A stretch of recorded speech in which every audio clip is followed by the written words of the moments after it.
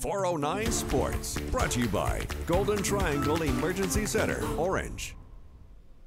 First place was on the line tonight in 22-3 with two of the top teams in the state squaring off. 10th ranked East Chambers traveling over the bridge to face number 11 Orangefield. And the Running Bucks head coach Todd Sutherland looking for his 900th win tonight.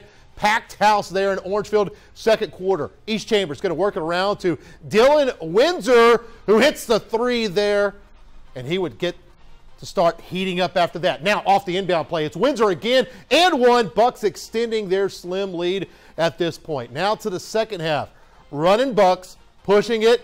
Brian Barreau with the three. Good. East Chambers starting to build a little bit of a cushion. Orangefield trying to end a scoring drought from the field here in the third quarter.